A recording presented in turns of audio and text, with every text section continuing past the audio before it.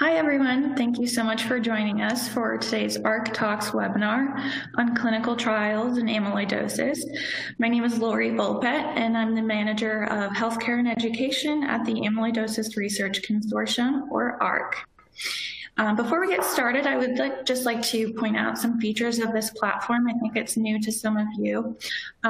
We have set aside questions or time for questions at the end of this presentation, so please feel free to type your questions in the Q&A box as you think of them. And myself, my colleague Kristen Sue, and our guest speaker Lauren Ives will take the time to answer those at the end of the presentation today. You can also resize or minimize any boxes. So if you wanted to make the slides full screen, you can just use the buttons in that box's header. Now, I would just like to provide a little bit of background about the Amyloidosis Research Consortium if you're not familiar with us. We were founded in 2015 with the mission to accelerate the development of and access to new and innovative treatments for systemic amyloidosis and improve quality of life for patients. We work closely with patients, patient organizations, physicians, pharmaceutical companies, regulatory agencies, and researchers to drive our mission forwards. Our four main areas of focus are improving the speed and accuracy of diagnosis, increasing the understanding of the science of the diseases, accelerating approval for effective treatments, and enhancing quality of life for patients. We have put in a couple of polls just so we could get to know who's here with us today. So if you wouldn't mind taking the time to answer, what type of amyloidosis are you or your loved one affected with? And we'll give about 20 or 30 seconds to answer that.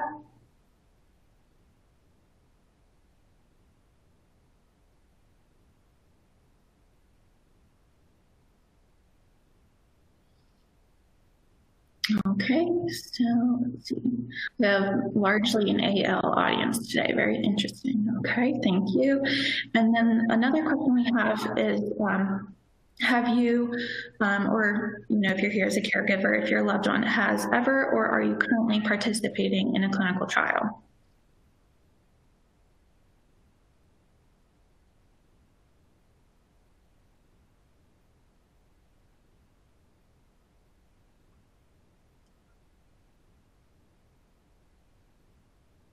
Okay, and pretty even spread.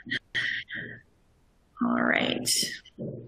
And like I said, today we'll be talking about clinical trials in amyloidosis, and we are very fortunate to have Lauren Ives here with us today.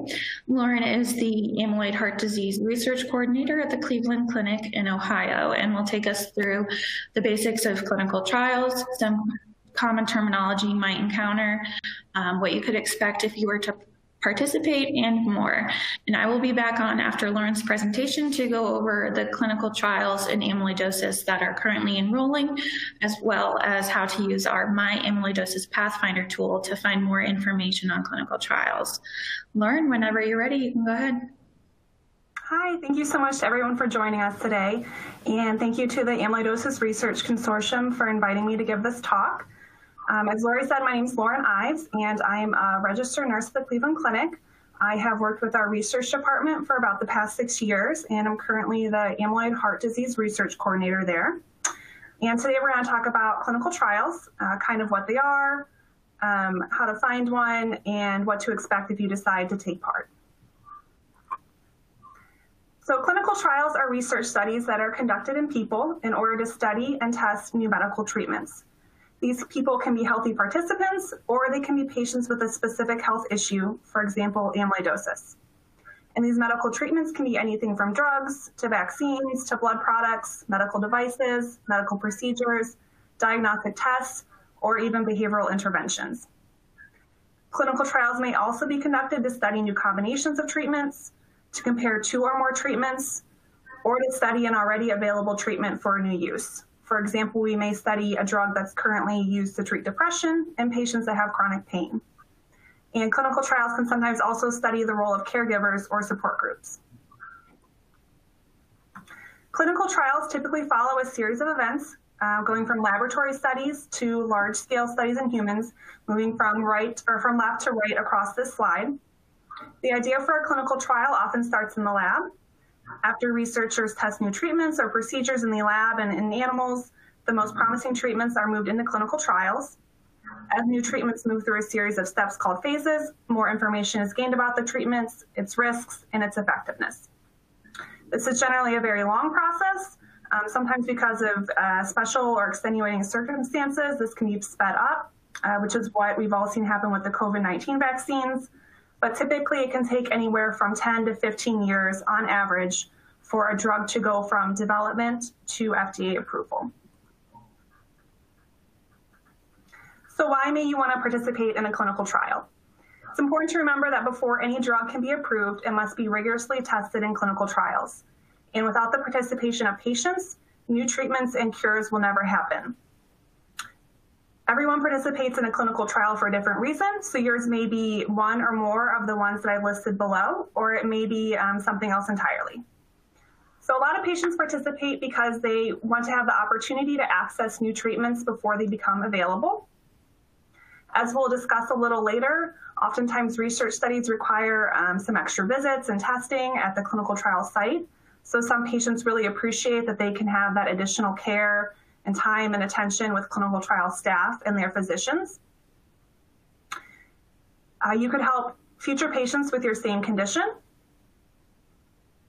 Even if while clinical trials don't necessarily guarantee that you'll benefit from them, you could help, again, someone in the future.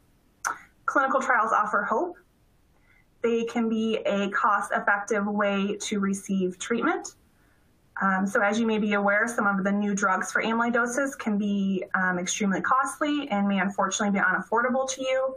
So that may be a reason to consider a clinical trial. And clinical trials also help to move science forward. So even if the treatment doesn't prove to be effective, there's still a lot of information that can be gained from that, and you could help researchers get one step closer to making that big breakthrough. How may you find a clinical trial? So my first recommendation here is to ask your physician or your amyloidosis healthcare provider. If you're seeking care at a large hospital, I guarantee you they have research going on. And I think some patients might assume that if there's a clinical trial that they qualify for, that their physician will tell them about it. But I think it's important to remember that they're humans too, and sometimes days they may be very busy or kind of pulled in a lot of directions. They may forget to mention research to you during your visit. So I encourage you to go ahead and be the one to bring that up and not necessarily wait for them. And if there's not a clinical trial right now that you qualify for, you can always ask them to keep you in mind for future research or to pass your name along to research staff. The Amyloidosis Research Consortium has the My Amyloidosis Pathfinder tool, or MAP for short. And one of its goals is to connect patients with amyloidosis with clinical trials. And Lori's going to talk about that tool later. It's really excellent, so stay tuned to hear more about that. And then my third recommendation would be to check out clinicaltrials.gov. So as you can see, clinicaltrials.gov is a website that contains literally hundreds of thousands of research studies on it. And this includes both the United States and around the world. So you can search in that condition or disease field for the specific kind of amyloidosis that you have. And then you can narrow it down to studies that are currently open and enrolling and looking for patients. And you can narrow that down to the location of the country that you're in and where you might want to participate. And the website isn't limited to just, drug studies or things like that. There are all kinds of studies for patients with amyloidosis. So even if you, aren't interested in taking a new medication, you already take too many, whatever the case may be, you may be able to find something that more suits your schedule. And this website is also not simply limited to amyloidosis studies, obviously. So if you have a family or friend that has another health condition that they may be interested in participating in research with, they can check out this website as well. When you are searching around on the internet for clinical trials, You may notice that some of them have some pretty long and potentially confusing names, but they can really kind of tell you a lot about what the study is involved if you know some key terminology. So this example here is just kind of an example of what the title of a drug study might start off looking like. And if we go ahead and break this down, we can, starting with, we can see it's a phase 3 study. So if you remember from that previous slide, with that graphic, we can determine from this that this is a drug that's made it through laboratory testing. It's made it through phase 1 testing in humans. It's made it through phase 2 testing in humans. So now we're on to phase 3, which means that it's going to be a larger scale study. So in other words, enrolling a lot of patients. And it's going to be looking at, as you can see from the title, really the safety and efficacy of this new drug treatment. And then working backwards a little bit, this is a controlled study. And a controlled study is one in which there are at least 2 groups of participants. So one group will receive a new treatment, and then a second group will receive a comparison treatment or sometimes no treatment. And this second group is what is known as the control group. This is specifically a placebo-controlled trial, and this is the most common type of control that you'll see used in a drug study. And I think everyone kind of refers to as a sugar pill a lot. But basically, placebo is just an inactive control that looks identical to the study treatment. So for example, if the new study treatment is a small white round pill, the placebo is going to be a small white round pill. And the point of this placebo is to determine if the effects of the study treatment are related to the actual biological or chemical properties of that treatment versus any sort of psychological effects that someone might have from taking a new treatment, which is referred to as the placebo effect. This is a randomized study, which means that participants are randomly allocated to the treatment group or the control group. And this typically occurs through computer programming, and it just really helps ensure that the groups are evenly distributed without any sort of bias. And we can see from the title that this is a double-blinded study. So a blinded study is one in which participants are unaware of what treatment they're receiving. And a double-blinded study is one in which both the clinical trial staff and the participants are unaware of what treatment they're receiving. And this just helps really cut down on any sort of preconceptions or, again, any sort of bias with the study. So now that we've talked about what clinical trials are, how to find one, why you might want to participate, we're going to talk about what to expect if you decide to take part. This may vary a bit depending on what type of study that you sign up for, but generally there are kind of 4 main categories of participation, and that's the informed consent, the screening visit, the baseline visit, and then the follow-up visits. So the informed consent is the first step of the clinical trial process, and I think sometimes people can kind of just assume, or it's just getting that signature on the consent form. But really it's a process, and one could argue it's the most important part of the process that involves providing the potential participant, with adequate information to allow for an informed decision about whether they want to participate or not, helping to facilitate their understanding of that information, allowing an appropriate amount of time to ask questions, discuss with family and friends the details of the clinical trial. So this means that you should always be allowed to take that information home, sleep on it for a day, a week, whatever you need before you make a decision. Again, it does involve obtaining that voluntary agreement to participate, and it also involves continuing to provide information about the trial as it progresses. So this means that if you sign up for a study today, and a year from now there's some new information about the treatment that you're receiving, that you'll be given that information. It's not kept hidden. Everything's, try to be as transparent as possible. And the informed consent process really revolves around this informed consent document. And it's a document that you should always be provided a physical copy of to review. And I would say on average, it can range anywhere from about 5 to 25 pages in length. On the shorter end of that spectrum might be a study that just involves, an extra blood draw or a one-time extra MRI image, something of that nature. And on the longer end, it might be a study drug study that lasts for several years. This should always be written in a language that's understandable to you. So this means not only the literal language, if English is not your preferred language for reading in, but also that it's not going to be filled with a bunch of crazy medical jargon that makes it hard for the average person to understand. Accommodations should be made for special circumstances if they apply to you or your loved one. So this means if you have any sort of limited literacy or cognitive disabilities, things of that nature, that accommodations should be made so that you could still participate in that trial. And I don't see this super commonly in amyloid studies, but it does happen that if for some reason, the person couldn't consent for themselves, that there are accommodations with having a legally authorized representative consent on their part.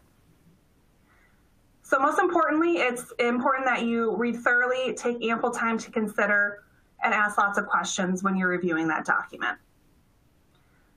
And this document is not a contract. It simply represents an agreement to participate in the trial and an understanding of what it will involve. So as a participant, you may always withdraw your consent and leave the trial at any time if you choose to do so. So the informed consent document will vary from site to site, from hospital to hospital, but at minimum, it should kind of contain these 9 key sections. So we already talked about the title and how to understand that. You should be able to know who the study sponsor is. So that can be anything from a pharmaceutical company to a medical device study. It could be the government, such as the National Institute of Health. They sponsor research, or it could be your local hospital or physician sponsoring the research.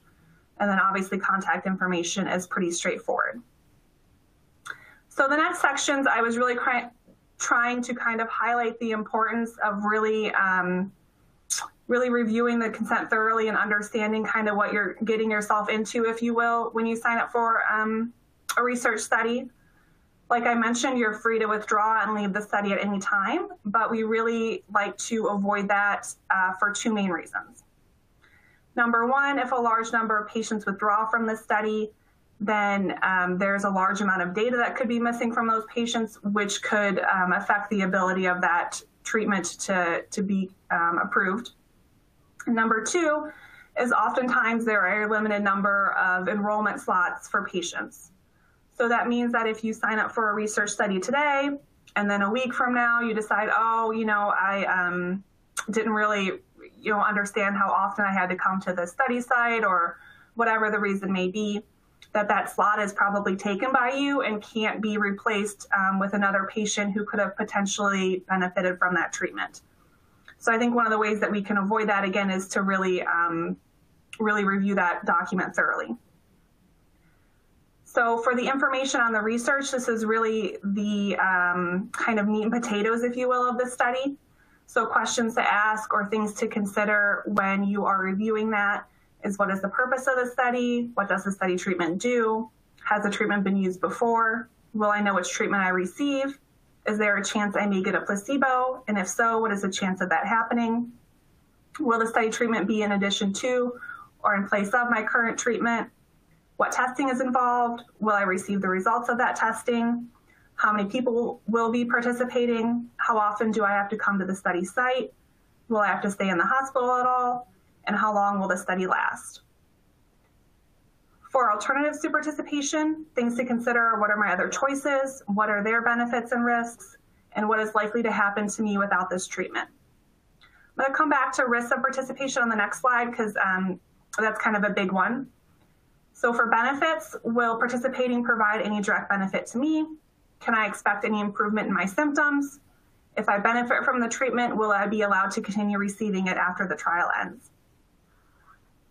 Cost information, will the treatment be free? What tests are paid for by the research study versus what tests are billed to my insurance? If I don't have insurance, am I still eligible to participate? Payment or compensation, will I receive any sort of payment for participating? Will I be reimbursed for expenses such as travel, parking, or lodging? And will the cost of my caregiver be covered if I need to have someone come with me for those study visits? Research-related injury, if I'm harmed as a result of the research, what treatment might I get? Will I have to pay for that treatment, or will my insurance company be billed for that treatment? Privacy and confidentiality, So what steps are in place to ensure my privacy? Will my name or other identifying information be shared with anyone? And who will have access to my healthcare records? Again, so circling back to risks of participation, it's important to remember that protecting patient safety is a top priority in any clinical trial, but there are always potential risks, and these can include both known and potentially unknown risks. Obviously, there are the risks of the study treatment, and it's important to compare these to the risks of the treatment that you're currently receiving, as well as the risks if you were to not receive any treatment or not treat your condition. You should be aware of the risks of study testing. So for example, if the study testing requires imaging, such as an MRI or a nuclear scan, that there are radiation risks with that. And these consent forms even will include and very detail the risks of even like a blood draw, as such as bruising or bleeding. So they really get into depth here. There may be reproductive risks that are important to consider if that's applicable to you. And then any study involves the risk of loss of confidentiality. So you'll see that in the consent form noted. Generally, all of the data for the study is de-identified and stored in, secure, password-protected areas. But obviously, we watch the news. There's hackers and crazy things like that out there. So that's important to consider. And then kind of piggybacking on the last slide, questions to ask or to understand while you're reading that section are: what side effects can I expect from the study treatment? What is the chance I will experience those side effects? Can the side effects be controlled? What are the risks of the study-related testing? And I wanted to point out that there are specific additional risks if it involves any sort of genetic testing or HIV or infectious disease testing. What happens if my health problems get worse during the study? And what are the risks if I were to become pregnant or breastfeed during the study? So we compiled all these questions and a few others onto a handout, and I think that's in the lower left-hand corner of your screen. So if that's helpful to you, please feel free to check that out. After you have reviewed the informed consent, and if you've decided you would like to go ahead and participate in that study, the next step would be to schedule a screening visit. And a screening visit is used to determine eligibility for a clinical trial, and it's here that participants must meet a set of what we call inclusion criteria and not meet any exclusion criteria. And these are often strict criteria put in place for both safety purposes and to minimize any variation in the study groups that might influence the results of the study. So I kind of joke that this is, to put it simply, you have to have something wrong with you, but not too much wrong with you. Some of the criteria may be met through historical testing. So we could review your medical history, if you've had genetic testing done, if you've had a tissue biopsy to confirm the presence of amyloid deposits. Those types of things don't need to be repeated, but other criteria may require more current, updated testing. So this means that even if you had lab work done last week, you may have to have additional lab work done this week. There are a slew of different tests that can be performed at the screening visit, and these are generally all performed at the study site, but I will say I have seen an uptick in the use of home healthcare services within the past year. So there are a chance that some of these services may be able, or some of this testing may be able to be performed, in your home or closer to your home. So commonly you'll have a physical exam completed, and sometimes you'll require a physical exam with more than one specialist. So you may see someone in cardiology or hematology, and then maybe neurology or any of the other ologies you want to see. It's common to have your medical history and review your current medications with the study staff. Questionnaires are commonly utilized, and there are quite a slew of different questionnaires you may see. And these just really involve trying to assess how you feel your health status is.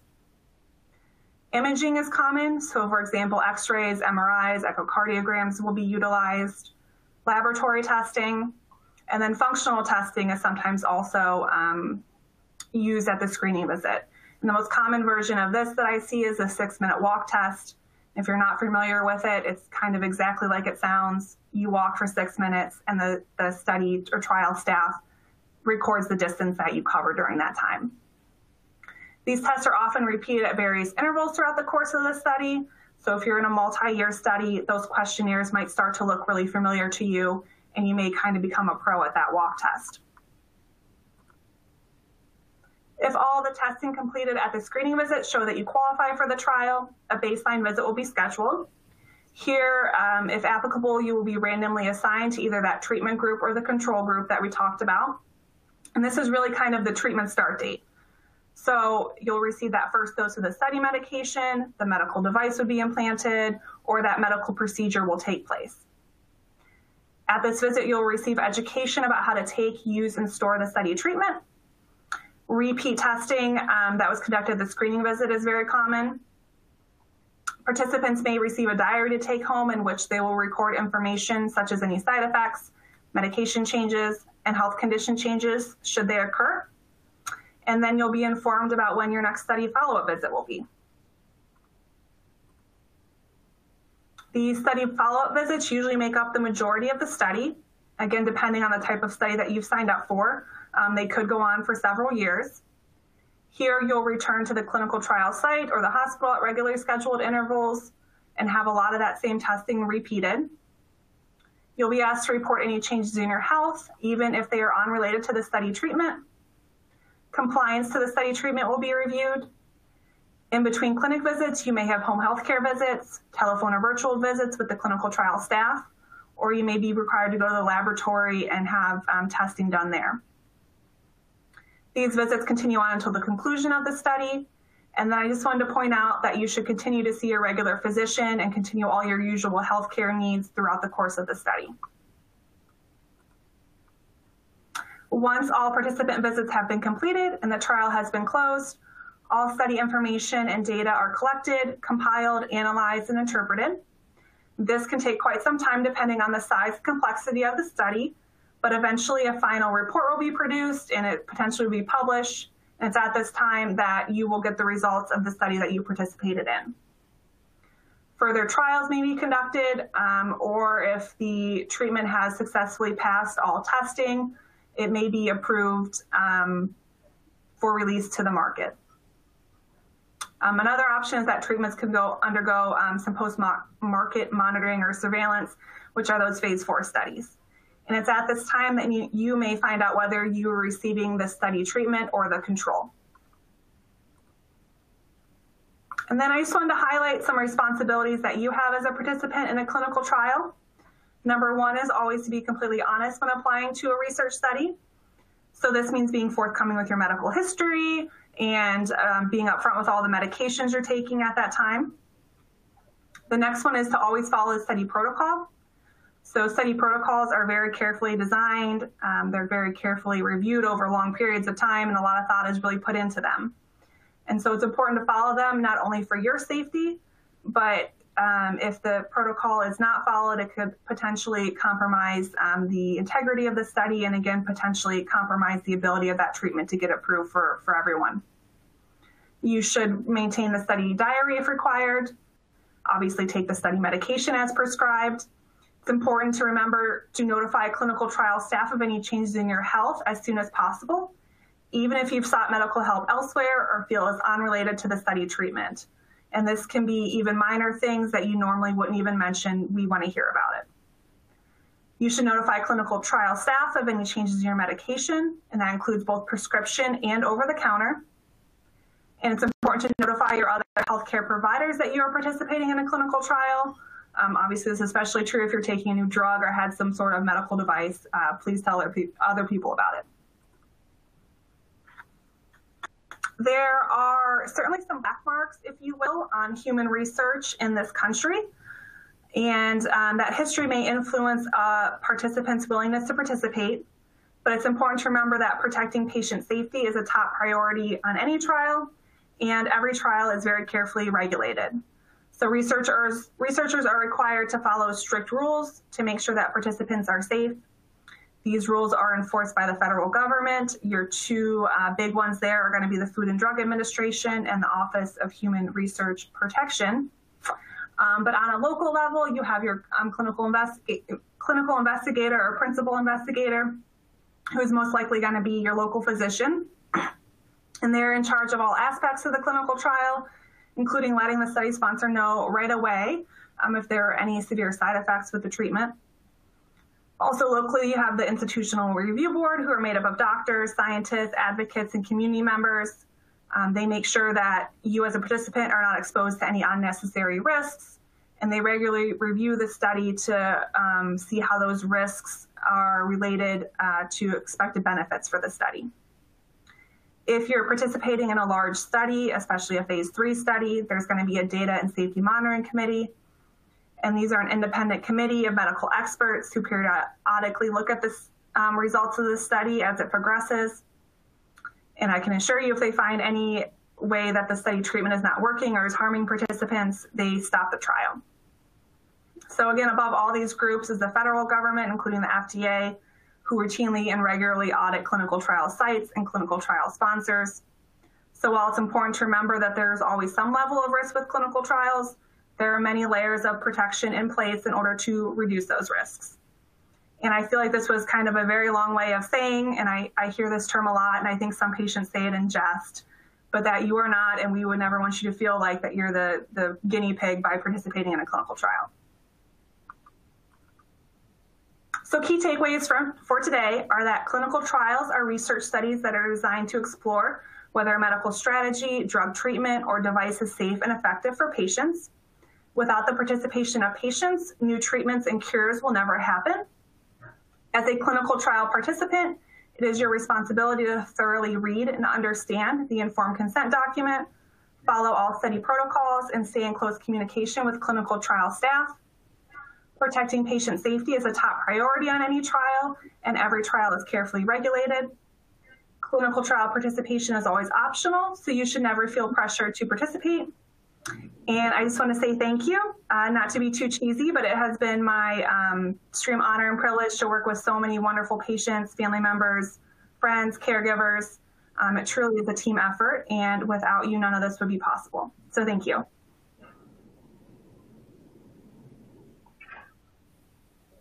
Lauren, thank you so much. That was a lot of great information, and I'm already seeing some great questions coming in for you.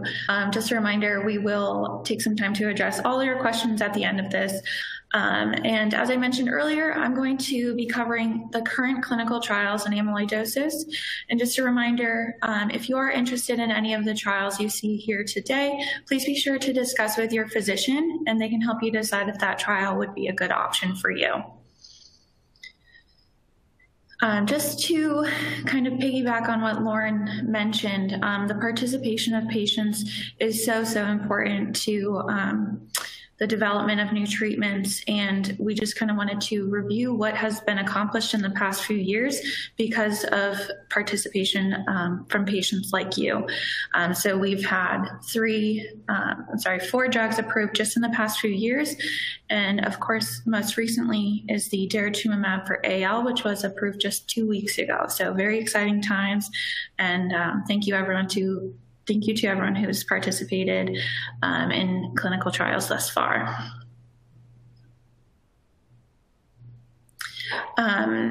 Let's see. Okay, so we have divided up the current clinical trials into type and symptomology. So first here we'll cover hereditary TTR with polyneuropathy or nerve involvement. And we'll focus on the recruiting trial, which is the Axia TTR LRX trial. And just a reminder, we have all the companies that we've worked with to put this presentation together are committed to making sure participation in the trials are as easy and stress-free as possible. So there's various assistance set up, so travel assistance, hotel stays, different things like that. They really want to make it comfortable and easy for the patients to be able to participate. So all of the companies have passed along that those options are in place for those that need it. So this trial from Axia is called the Neurotransform study, and this is investigating the efficacy and safety of the Axia TTR LRX, which is given via a subcutaneous injection every 4 weeks. This is considered a gene silencer treatment, so it aims to lower the amount of circulating TTR in the body. This is controlled, the control arm, which you would have a 15% chance of being in that arm, is given inotersen, which is already approved for hereditary TTR with polyneuropathy. And then after you would receive that inotersen for 34 weeks, and then you would receive the new TTR LRX drug from 37 weeks onward. Some main eligibility criteria here is that you have had no liver transplant or planned liver transplant within the next year, and no prior treatment with Tegsedi or Onpattro. Some tests you might experience if you were to participate in this trial are blood and urine tests, which can be done via home healthcare. So they try to make that as easy as possible, so you don't have to go into the clinic so frequently. Some neuropathy assessments and various surveys and questionnaires about how you're feeling and quality of life. And there are currently 10 sites in the U.S. with more planned, and more sites globally as well outside the U.S. Okay, and then we have treatments in clinical trials for TTR with cardiomyopathy or heart involvement, of which there are 3 currently recruiting, which is very exciting. The first one we will talk about is the CardioTransform study from Axia and Ionis. This study is a bit larger, with 750 estimated patients to be enrolled. Again, this uses the Axia TTR LRX product, which is the gene silencer. And this is controlled via placebo. However, they do not prohibit the use of tafamidis, so participants may take tafamidis while they are participating in this trial. Some main eligibility criteria here is no prior heart or liver transplant, and again, no prior treatment with Tegsedi or Onpattro. Blood and urine tests will be frequently checked, and again, home health care is set up to make that as easy as possible. Participants will receive an echo, or will have an echocardiogram yearly, and participate in a 6-minute walk test to evaluate any changes in that, and that will be about every 6 months. And for this one, there are currently 31 US sites and more globally.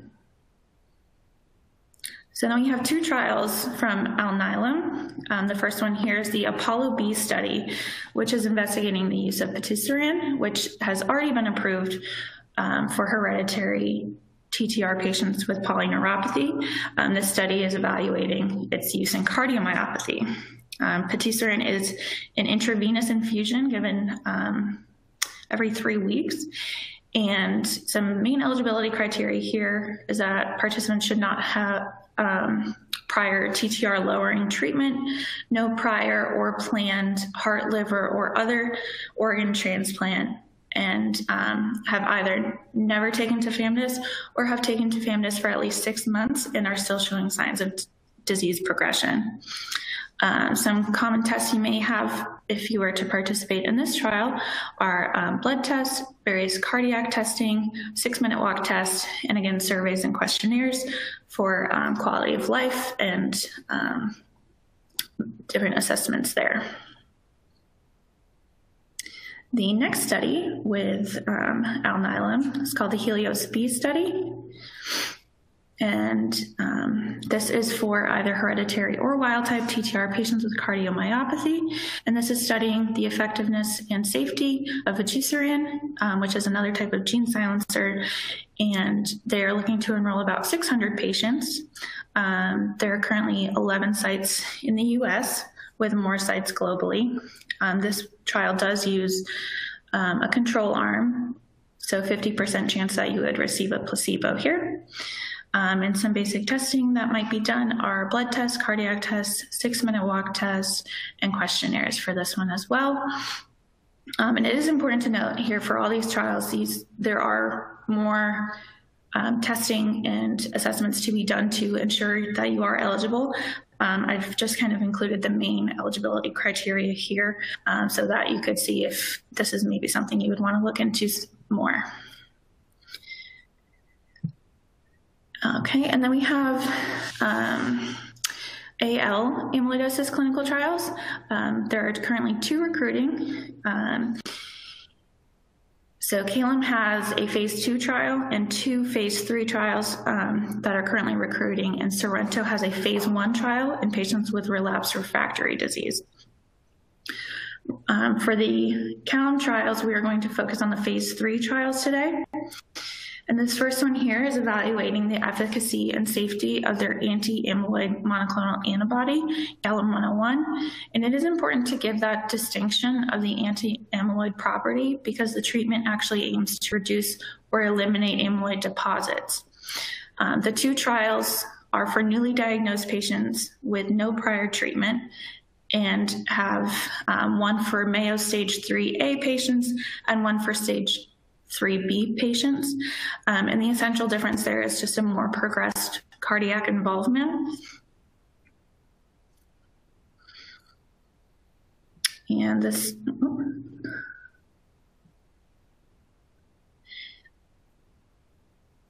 okay. And sorry, back on the CALM trials, there are 14 sites in the US with more planned and ex-US sites as well. And the final trial we'd like to cover today is the Sorrento phase 1 trial to evaluate the efficacy and safety of their treatment STI-6129, which is a CD38 antibody.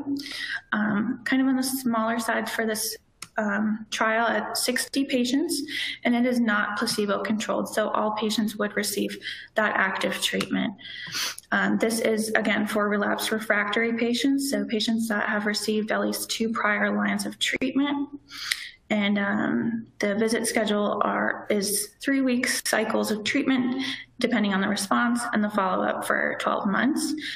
Some testing that you might have for this trial include eye exams, echocardiograms, CT scans, nerve conduction studies, and blood and urine tests as well. And although the focus today was on treatment trials, we do feel it's very important to touch on imaging and monitoring trials and registries. There are quite a bit available to patients right now, and so we've outlined many of these on a handout, which you should be able to see in your resources section. These are, very important as well to help us learn more about amyloidosis and its progression and help advance science and treatments and help us learn more. So if you're interested in that, we have a handout for you there. And Lauren mentioned earlier about our My Amyloidosis Pathfinder tool, or MAP for short. So I wanted to take a moment to show you what this looks like and what you might find on this site. So we currently have over 2,300 members who are using MAP to find treatment centers, clinical trials, and to create an appointment companion, which we just added this past year. And that helps to aid communication and your priorities with your treatment and help you, make sure you get all your questions answered by your provider. So MAP will start by asking you some basic questions about your age, diagnosis, organ involvement, and current treatment, and it will show you clinical trials that you may match with and also alert you as new trials are added.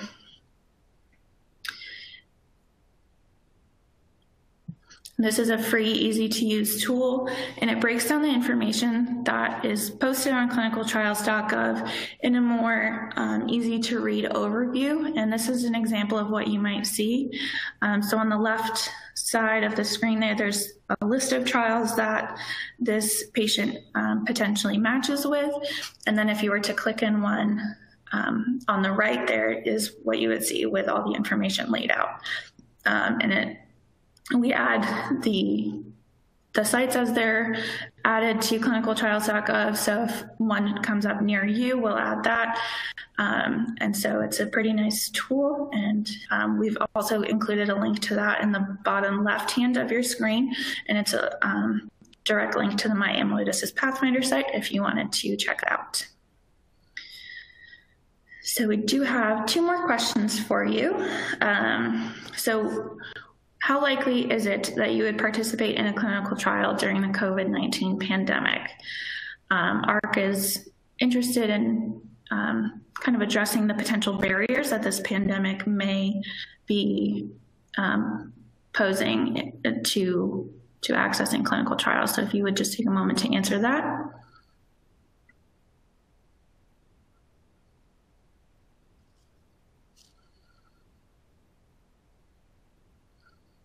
Great, thank you so much.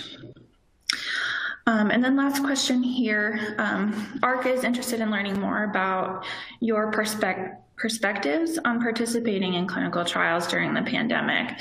And so we would like to know if anyone is interested in participating in a panel or focus group to provide your perspectives to us.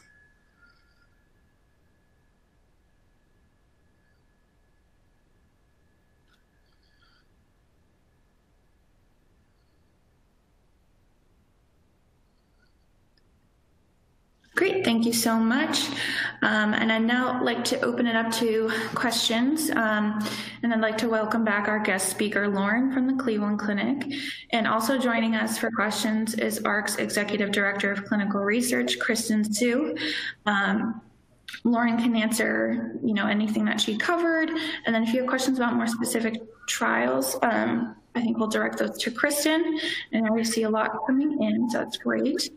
And I think the best way to do this, I will push the question to the slide area so that our audience can see which question we're discussing. All right, this question is for Lauren. It says you shared that clinical trials covers trials in all 50 states and 219 countries. Are residents in U.S. territories like Puerto Rico and Guam also included? Yeah, I believe so. I think clinicaltrials.gov really kind of covers the world, if you will. So I think if you're looking for a study in Puerto Rico, I'm not sure what's going on in Guam these days, but you should be able to search there and find one. Great, thank you.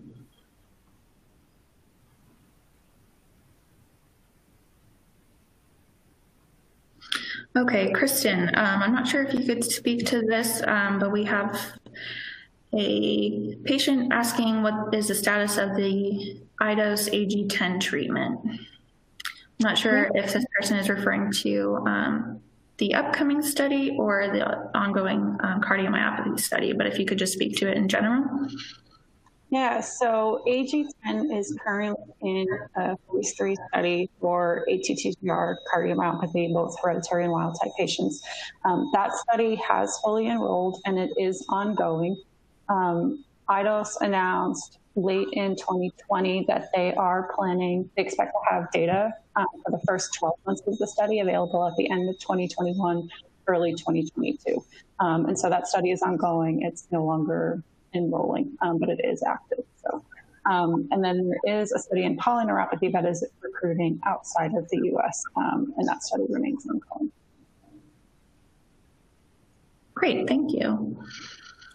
This question is about the CAL-101. Are you able to share what has been discovered in phase 1 and 2?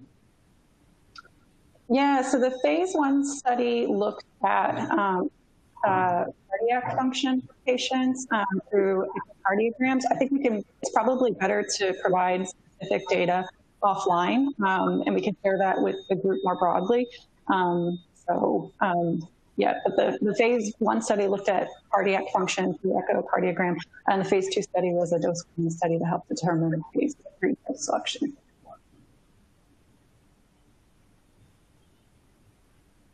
Okay, thank you.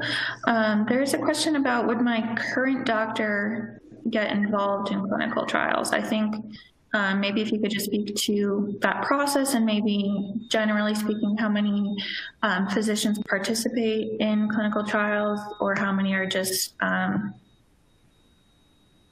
how many are interested in academic and research trials, and how that process works. Me? I was aiming it to Kristen, but if Lauren wanted to speak to it too, I know at the Cleveland Clinic there is a lot of involvement there. So Lauren, if you would want to take it, sure. Yeah, I was just going to say, it probably depends on, obviously, on where your physician is located, and the size and resources of the hospital or medical facility that you're seeking care at. We talked about a lot of the testing and imaging and things like that. So to be able to participate in trials, your doctor would have to have access to those, that equipment. So that's certainly, there are a lot of sites that participate, and that's certainly something that they may be able to be involved with if they're interested. Great, thank you. Kristen, are you able to share anything about the CRISPR clinical trials? So the CRISPR clinical trials so CRISPR-Cas9 is a technology that's being used in TTR amyloidosis. It's a product developed by Intellia. They have initiated a phase 1 study, and so they've dosed their first patient. It is a study that is being conducted outside of the US, so it will be some time before that drug trial or future drug trials in CRISPR-Cas9 come to the US. Okay, thank you. Could you share a little bit about the CRISPR drug delivery or anything like that? I think there's probably some materials that we can provide to patients outside of this call, but okay, that's something great. that we can definitely provide. Mm-hmm. And just so our audience knows, we are able to see who asks which questions. So we do, if there's anything that we can't answer, the companies we work with to put together this webinar have agreed to take questions and get back to you, and we'll send the question through anonymously. So feel free to ask anything about a specific trial, and we'll make sure that your questions are answered.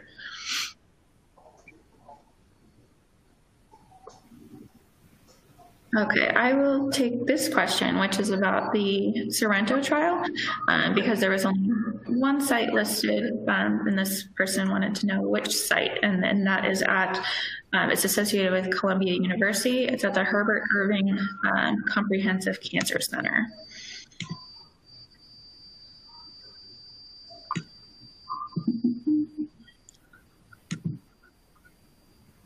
Okay, Kristen, I'm not sure if you are able to answer this, but is there a study plan to test daratumumab on relapsed patients? So there hasn't been one announced that I'm aware of. And so as far as I know, there's not one that's been put out in the public domain. And so that is something that could happen. But right now, Janssen has not, to my knowledge, announced that they will be conducting one. Okay, thank you.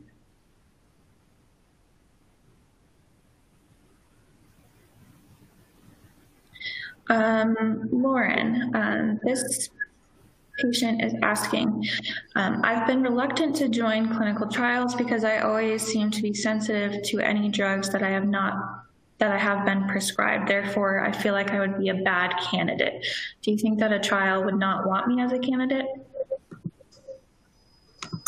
So I would say that we've never excluded patients just because they, have had reactions to drugs in the past. If there's any sort of contraindication to taking a drug that's in a trial, that's one of those what we call exclusion criteria. So you would be excluded if, for example, there's sulfa in the drug and you have a sulfa allergy. Obviously, we would exclude you from that trial. So I think it's really up to your comfort level and whether you feel comfortable trying a new drug or if it would, maybe make you too nervous or you'd be too worried about the side effects. I do want to point out that, there are plenty of other trials that don't involve taking drugs that are equally as important to participate in, and we need patients for just as much. So if, again, you're not comfortable with a drug study, there are studies, that are looking at new imaging techniques and, studies that just involve answering questionnaires or blood draws, things like that, that may interest you. Perfect, thank you. And also, can a Canadian participate in a U.S. study? Yes, you can. We have had I have had patients from Canada in studies here in Ohio before. There's sometimes a little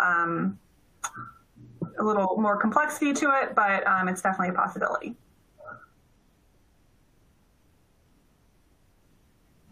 Wonderful, thank you.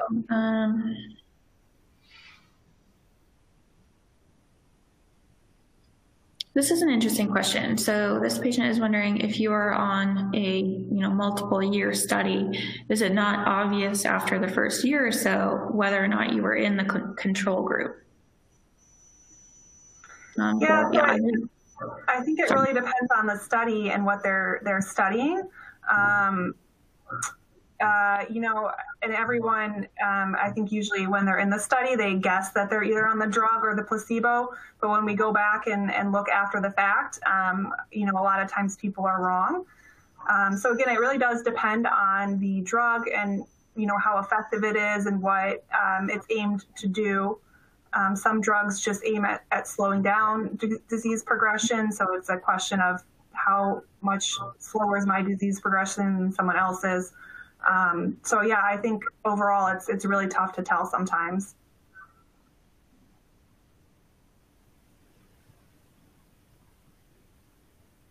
All right, thank you. Sorry, just going through these questions. These are great questions. Thank you all for submitting them.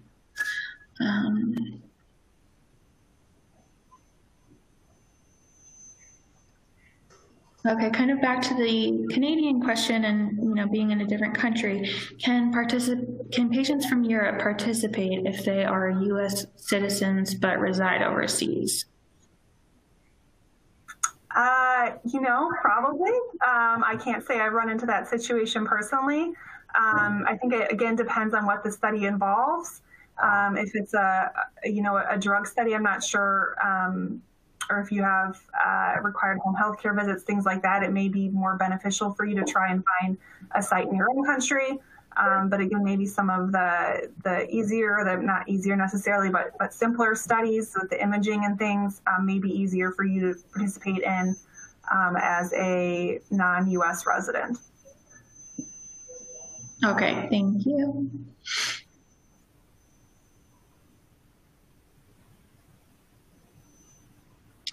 Okay, and then this is an interesting question. I know you touched on insurance and billing a little bit, but this patient is having a hard time figuring out what insurance would cover visiting a center that participates in studies. So is there any resource or anything that can help figure that out? This specific person is in California. Yeah, so I think it depends on the study. A lot of studies will cover all of the costs of research. So your insurance doesn't even get billed at all, and essentially they don't even know that you're participating in the study. Other times, some things are covered, some aren't. It can be a mix. So it really depends on the institution that you're seeking care at and whether your insurance is accepted at that institution. So I would say that would be the route to go if you're participating in a study that potentially is not fully paid for. Okay, thank you.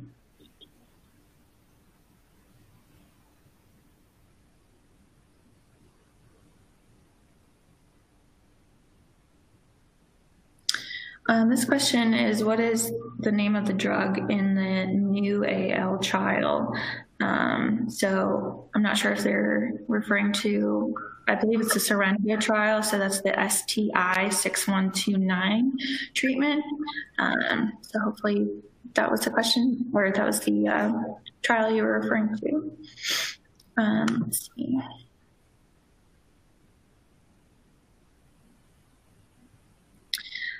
This question is, what is the likelihood of finishing one clinical trial and starting another trial as technology and methodology progresses?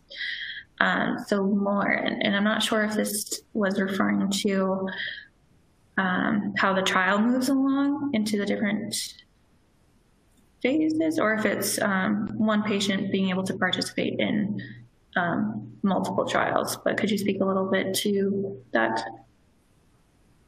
Sure. Yeah, so oftentimes you can, as a patient, participate in, another trial if the previous one has already concluded.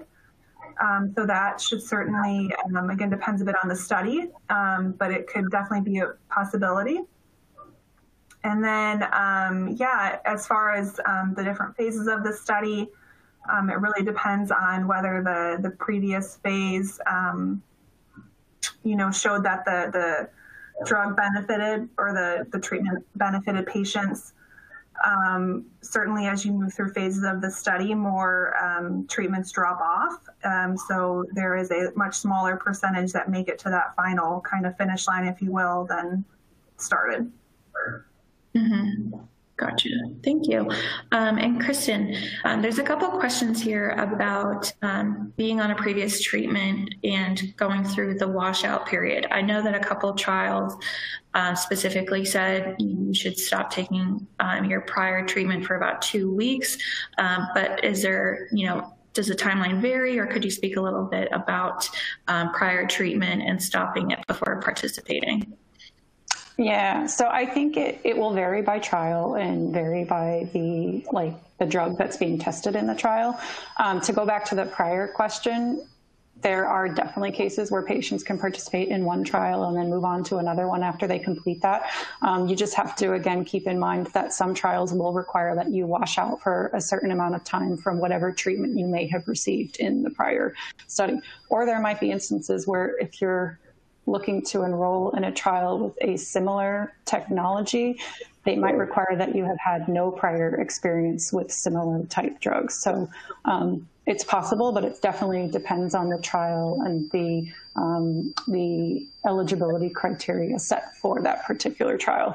And like you said, Lori, there may be instances where if you're receiving drugs that are commercially available and approved, you might need to wash off them for some time before you can enroll in a new trial. So it really does depend on the trial itself. Great, thank you.